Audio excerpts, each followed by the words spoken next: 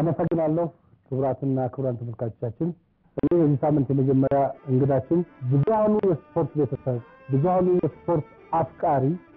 ስለ ማራቶን ታሪክ ሲያነሳ ምን ያህሎቻችሁ እንደናቸው አላውቅም የመጀመሪያው የማራቶን ሯጭ መሆናቸውን የሚታወቁት እንግዲህ ዛሬ አብረን ከሳቸው ጋር በመናገረው ቆይታ ግልጽ የሚሆን ይመስላል ዛሬ የስቱዲዮአችን የክብር እንግዳ አድርገን የጋበዝናቸው አትሌት የሐምሳ አለቃ ባሻይ ፈለቀ በጥሩ ሞራል ተቀበላቸዋል ይሁን በዚህ ገንዘብ በዛሬው የፍለጋ ፕሮግራማችን ከ12 ዓመታት በፊት ከዚህ ዓለም በሞት የተለዩትን አትሌት የሐምሳ አለቃ ባሻይ ፈለቀን እንዘክራቸዋለን ነገር አዳምጦ ነው ያላምጦ ነው ልጆቹ በ1928 መጪ ሲጀመር ከአባቴ ጋር ዘምቻለሁ የ28 ዓመት ልጅ ነው እንደም ይባላል አደብ አክሱም አልፎ ነው ከዛ በዚህ ጠበንጃ የሚባለው በ1926 ያኔ ጠቅላላ 14 ክፍለ ሀገር በየሀገሩ ጠበንጃውም ይሄን ይመስላል የቀይ አበባ ከዛ ከበዚህ ሀገር ይሄን ተገሶ ማይጨ ዘመቻ ነው በ1933 ያኔ ጣሊያንን እንግሊዝ ድል አደረገ እኛም እየወገን ዝማ የሚባል ሀገር አሻገር ነው ያለቀው አልቆ ለጠበንጃ ራስ ነው ይገባው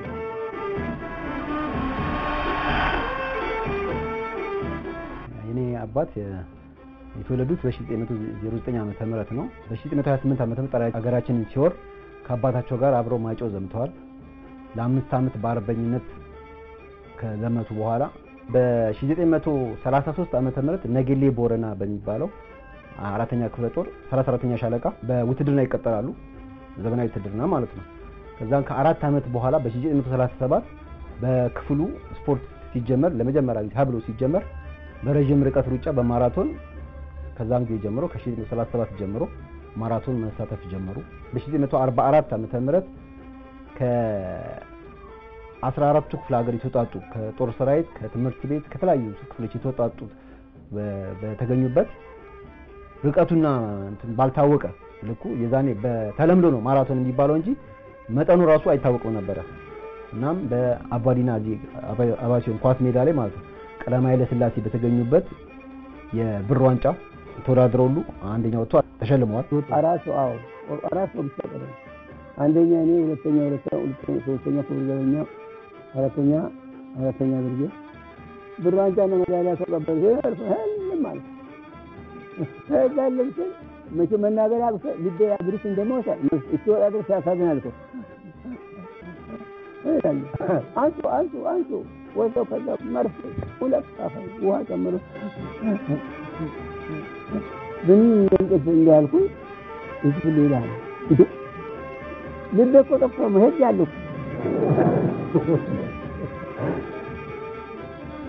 ከዛም በ1948 ኢትዮጵያ ለመጀመሪያ ጊዜ በኦሎምፒክ ተሳተፋለች የሚባለው ኢንፎርሜሽን ከበላይ አመራሮች ሲሰማ ከተለያዩ የስፖርት ክፍሎች ከተሰራዊቱና ከስፖርቱ የተወጣጡ አንደኛና ሁለተኛ የሆኑ ተመርጠው ደብረዘይት አየር ኃይል ካምፕ እንዲገቡ ይደረጋል እናም በወቅቱ ስለ ማራቶን አጀማመር በወቅቱ የነበሩት አሰልጣኛቸው ኮሎኔል በቀለ ግዛው የሚባሉ ነበሩ እናም አትሌቶቹን ሰብስበው ስለ ማራቶን አመጣጥ ታሪክ ይነግሯቸዋል ማራቶን እየተባለ በየ4 አመቱ በዓለም ኢንተርናሽናል ኦሎምፒክ ኮሚቴ አማካኝነት እንዲዘጋጅ ተደረገ በዛም ኢትዮጵያን በ1948 በሜልቦርን አውስትራሊያ እንደ አውሮፓውያን አቆጣጠር በ1956 ዓመተ ምህረት ለመጀመሪያ ጊዜ ኢትዮጵያን ወክለው በማራቶን ከገብሬ ብርቄ ከሚባለው ጓደኛቸው ጋር ኢትዮጵያን ወክለው ወደ አውስትራሊያ ይሄዳሉ ወደ አውስትራሊያ በሚሄዱበት ጊዜ ትሄዳላችሁ ሲባሉ በጣም ጮቤ ነው ያረጋግጡት በጣም ደሳላቸው ከዛም እንደገናም ኢትዮጵያን በውጭ ኦሎምፒክ አደባባይ የሚያስጠሩ ነው ተብሎ ከግርማዊ ቀዳማዊ ኃይለ ሥላሴ ጀምሮ በከፍተኛ መኳንንቶችም ከፍተኛ አቴንሽን ተሰጥቷቸው ሙሉ ልብስ ተሰፍቶ ሻንጣ እንደገናም ደግሞ ለያንዳንዳቸው በነፍስ ወከፍ ለስፖርተኞቹ 200 ብር ተሰጥቷቸው ነው የሄዱት አውስትራሊያም ሲሄዱ ቴዛኔ አውሮፕላኗ ዲሲ3 የምትባል ዳኮታ ናት ከብት ምትጭናት እናም ጉዞ በጣም አሰልቺ ነበር እናም ከዚህ ተነስተው ህንድ ኢንዶኔዥያን አቆራርጠው በሰባተኛው ቀን ተኩል ነው እዛ የገቡት አውስትራሊያ ማለት ነው። ከዛም እዛ ሲገቡ ገና ከአውሮፕላን እንደወረዱ ነጭ በጣም ግዙፍ የሆነ ፈረንጅ ተቀበለናልና ኦጌሻ ነው ሰውነታቸው በጣም ዝሎ ሪላክስ አድርጎ ስላልነበረ አውሮፕላን ውስጥ ሰውነታቸው ከመዛሉ የተነሳ ገና ኦሎምፒክ ካምፕ ውስጥ እንደገቡ ሰውነታቸውን በማሳጅ አሻቸው። ከዛም በጣም ሰውነታቸው በጣም ብሎ ስለነበረ ደካክሞ ስለነበረ ከዛ ላይ የመታሻውም ሲጨመርበት ሰውነታቸውን ፓራላይዝ ነው ያደረጓቸው። በቃ እንዳይሮጡ አድርጎ ነው ያሻቸው ወይገሻው ማለት ነው። ከዛም በነጋታው ውድድሩ ተካሄደ። ውድድሩ ሲካሄድ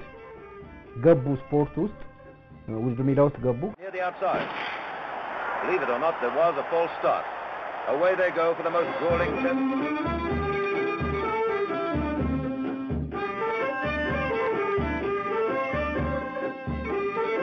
ከዛም አሰልጣኛቸው ቢርብሪስ የሚባል አለ። ከአንድ እስከ 3 የወጡት አትሌቶች በማይክ አንደኛ፣ ሁለተኛ፣ ሶስተኛ የተባለ አናውንስ ሲደረግ ነበር። እናም ከዛ ሚስተር ፈለቀ ጎሹ ሲል ኮሜንታተሩ ግሪን ተነሱ ምን ይዘባርቃል የኮሜንታተር የፈለቀ ጎሹ ነው ምናምን ይላል። ማለትም የዛኔ በወቅቱ ፋዘራ በጣም ሰውነታቸው የተጎዳ በአሰልጣኞቻቸው ምግብ እንዲመገቡ እንትን ይባሉና ብዙ ጊዜ ጾም ስለሚያዘወትሩ ኤክስፔክትም አላደረጉም ነበር። እናም ከዛ በኋላም ልክ መጨረሻ ስቴዲየም ሲገቡ የኔ አባት ወደ ስቴዲየም ሲገቡ ተነስቶ ቢቢሊ ፈለቀ ኢትዮጵያ ማለት ሲያጨበጭብ ኦዲየንሱ እንዳለ ወደሱ ዞሮ ነው ያጨበጭብ። እንዴ ምን ማለት ነው እንዴ ምናምን ብሎ ተገርሞ ማለት ነው። እናም ፋዘርም ያው የመጀመራቸውም ቢሆንም በጾም ራሳቸውንም ጎርተውም ቢሆን ለወደፊቱ እንገናኝ በሚል ያው ከዛ በኋላ ወደ ሀገራቸው ይመለሳሉ ማለት ነው።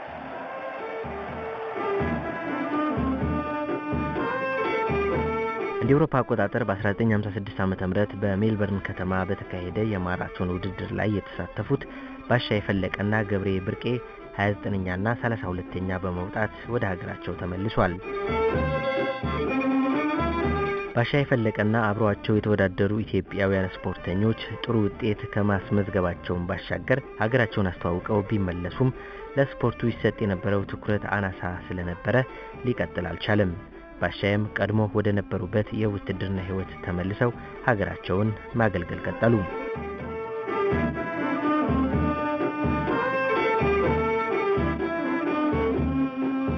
ባሻ የፈለቀ የሀገር መከላከያ አባል በመሆን ላበረከቱት አስተዋጽኦ የሐምሳ አለቃነት ማዕረግ፣ የዳግማዊ ምኒልክ የብር ሜዳይ፣ የረጅም ዘመን አገልግሎት የዳግማዊ ምኒልክ የወርቅ ሜዳይ፣ የኮንጎ መታሰቢያ ሜዳይ፣ በኮንጎ የተባበሩት መንግስታት ሜዳይ፣ በኤርትራ ጠቅላይ ግዛት ጸጥታ ማስከበር የቀዳማዊ ኃይለ ሥላሴ የወርቅ ሜዳይ ተሸላሚ ሆኗል። የኢትዮጵያ ኦሎምፒክ ታሪክ ሲጀምር ከእኔ አባት ነው የሚጀምረው። ምክንያቱም ምን የሚሉት አባባል አላቸው መሰለኝ ካርጩሜ እንኳን ገዳል ይላሉ። እኔ ባረኩ እኔ ቀደስ ኢትዮጵያ በአለም ስሟ እየተጠራ ነው እስካሁን ትውልድ ድረስ ይላሉ። ስለዚህ እሳቸው በጥሩ ጀመሩት። ኢትዮጵያ በተደጋጋሚ በኦሎምፒክ አደባባይ ስሟ በአለም ገኖ እስካሁን ድረስ ቆይቷል ማለት ነው። እነዚህ አብዛኛው እንትን ነው የውትድርናው ነው። ከተለያየ የኮንጎ የሴኩሪቲ ያገለገሉበት የተባበሩት መንግስታት የኤርትራ ሰላም የውትድርናው እንደገና የኮንጎ ዘመቻው የሰላም አስከበሩ ሴኩሪቲው ምናምን እና የቀዳማዊ ኃይለ ሥላሴ የዳግማዊ ምኒልክ አጼ ምኒልክ የረጅም ጊዜ አገልግሎት የተለያዩ ሜዳሊያዎች ናቸው። እና ደግሞ ይሄ ሜልቦርን 96 ነው የስፖርቱ ነው ደግሞ የማራቶን ተሳታፊነት የፓርቲሲፓቶሪ ነው። ለታላላቆች ሲናገር ምናምን እንደምንሰማው በውትድርናው ይመስጠው ነበር። ለምንድነው የስፖርቱ ያው ካደረገው እንትን አኳያ ምንም ውጤት ስላላገኘበት የውትድርናው ይመስጧል። ምክንያቱም ያኛው የአገርን እንትን ማስጠበቅ ስለሆነ ለሀገራቸው ለመጀመሪያ ጊዜ ኢትዮጵያን በዓለም አደባባይ በማስተዋወቃቸው መንግስት ምንም አይነት ፋይናንሻሊ ስላልደገፋቸው በዛ ተበሳጭተው እኔ ሲጀመርም ውትድርና የገባሁት ለሀገሬ ልሞት እንጂ ለስፖርት ይያል ነበር የሚሉና ሁለተኛ ክፍለ ጦር አስመራ ይቀየራሉ ከዚህ ማለት ነው። ከዛ እዛ ውትድርናው እየሰሩ ያለ እንደውም ከ4 አመት በኋላ በ1951 ዓመተ ምህረት የተባበሩት መንግስታት ለኢትዮጵያ ጥሪ ያደርጋል። ኮንጎ ለዓለም አቀፍ ተወጣጡ ማለት ወታደሮች ይሄዳሉ ከኢትዮጵያ አባቴም ይላም ኮንቻቸውን ይሄዳሉ። እዛ ሆኖ ነው አበበ ቢቂላ ማሸነፉን የሰሙት ኮንጎ ይያሉ ማለት ነው። Abebe Bikila of Ethiopia. በፊት በጃንሆይ ጊዜ ልዑል አስራት ካሳ ባሌ ጎባ 1000 ጋሻ መሬት ተሰጥቷቸው ነበር ማለትም በውትድርናው ላይ ረጅም ዓመት ስላገለገሉ በሚል ወታደሮቹ ጡረታ ሲወጡ በእነሱ ኮፍ ላይ ያንዳሉ ተሰጥቶ ነበር ለኔም አባት 1 ጋሻ መሬት ተሰጥቷቸው ነበር ደርግም ሲመጣ ያው 40 በአዋጅ 47 መሰረት ያው መሬቱን ተወረሰ ከዛ በኋላ ያው በጡረታ በተለያየ ስራ በጥበቃም በመናን ተባበር ያገኙ በወር 9 ቤተሰብ ነበር የሚያስተዳድሩት ህይወት እስካሉ ድረስ ማለት ነው ባሻ የፈለቀ ትዳር የመሰረቱት ኤርትራ ውስጥ በነበረው የኢትዮጵያ መከላከያ ሰራዊት አባል በነበሩበት ወቅት በ1961 ዓ.ም ነበር ያገቡኝ በ61 የተጋባን ማለት ነው ከዛ ተጋብተን በ62 እዚህ ሀገር መጣን ያው ልጆቹን ወለድ ብዙ እዛ አልተቀመጥንም ወዲያው እንዳገቡኝ ነው ይዘውኝ የመጣ በ61 ተጋባን በ62 መጣ እዚህ ሀገር ጦር ተዋጥተን መጣ ከዛ ያው እዚህው ነው ያረፍነው እዚህው ነው የምንኖረው ያው እሳቸው ስቴዲየም ይሰሩ ነበር እንደመጡ እሳቸው ጠንካራ ናቸው ቤትም አይውሉም ይሄዳሉ ይመጣሉ ስራቸው ብለው ነው የሚለው ድንገት ታሞ ያው አረፉ ለዘርፉ አዲስ በመሆንና በቅድመ ዝግጅት ማነስ ምክንያት ባለሜዳሊያ ባይሆኑም 50 አለቃ ባሻ የፈለቀ በዓለም አቀፉ የኦሎምፒክ ውድድር የተወዳደሩ የመጀመሪያው ኢትዮጵያዊ አትሌት በመሆናቸው ምንጊዜም ሲታወሱ የሚኖሩ የሀገር ባለውለታ ናቸው። የ50 አለቃ ባሻ የፈለቀ ባደረባቸው ህመም ምክንያት ታህሳስ 9 ቀን 2000 ዓ.ም ከዚህ ዓለም በሞት ተለይቷል። አባባልም አለ የኋላው ከሌለ የለም የፊቱ ይባላል ለምንም ነገር ጀማሪ አለው የኔ አባት ኦሎምፒክ በተለይ ማራቶን ያ ኢትዮጵያ በቃ መገለጫ ሆኗል በዓለም አደባባይ ማለት ነው ስለዚህ በጥሩ ቤዝ ላይ ነው ያስቀመጡት የኔ አባት ጀመሩት ቀጠልና ቀጣዩ ትውልድ ደግሞ በቢቂላ በዓለም አቀፍ አደባባይ ኢትዮጵያን አስጠራ ከዛ በኋላ በተለያየ ጊዜ ኢትዮጵያ በኦሎምፒክ እየተጠራች እስካሁን ድረስ ትውልድ ድረስ በቀበሎሽ ያስጠሯት ነው በኦሎምፒክ አይረሳም ነበር ማለት የሆነ ዝግጅቶች ምናምን ሲኖር ለቤተሰብ እየተጠራ ከወንድሜ ጋር ይሄዱ ነበር እና እዛም ላይ ያው ከአትሌቶች ጋር ያለውን ነገር ሁሉ ተካፍሎ ያለውንም ሽልማት ያው እንደ ሌሎቹ ጀግኖች ያው ያገኝ ነበር እኛ ሀገር ያው ለታሪክ ብዙ መንግስትም ሆነ የሚመለከተው ስፖርት አካልም እናም ባለሀብቶቹ ለታሪክ ብዙ ትኩረት አንሰጥም ይሄ በበለጸገው ሀገር ቢሆን ኖሮ እኮ ጀማሪ ናቸው እንደውም በስማቸው ሐውልት ሊቆምላቸው ይገባል መንገድ ሊሰየምላቸው ይገባል ምክንያቱም ጀማሪ ናቸው የትውልዱ ጀማሪ የማራቶን ቪክትሪ ጀማሪ የኔ አባት ናቸው ስለዚህ በስማቸው ሐውልት መንገድ ሊሰየምላቸው ይገባል ያው ያለ መታደል ነው የኛ ሀገር በእጅ ያዙት ወርቅ እንደሚባለው ታሪከኞቻችንን ስለማናከብር ነው እንጂ በበለጸገው ሀገር ቢሆን ኖሮ ትልቅ ቦታ የሚሰጣቸው ነበር ያስቃሉ በጥሩ ሁኔታ ነው የሚኖሩ ያው በጨዋታቸው በጉርብትና በምን ሰላማዊ ሰው ናቸው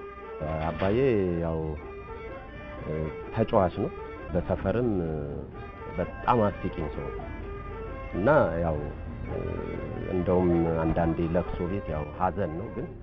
ያን ሀዘን ለማስረሳት ሲሄዱ በቃ እሱ ከሌለ የሰፈር እንትኖች ትልቅ ሰዎች በቃ ደስ አይላቸውም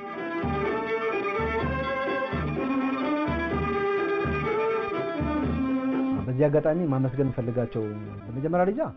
እናንተ ያው ተተኪው ትውልድ ትምህርት ይሆናል በሚል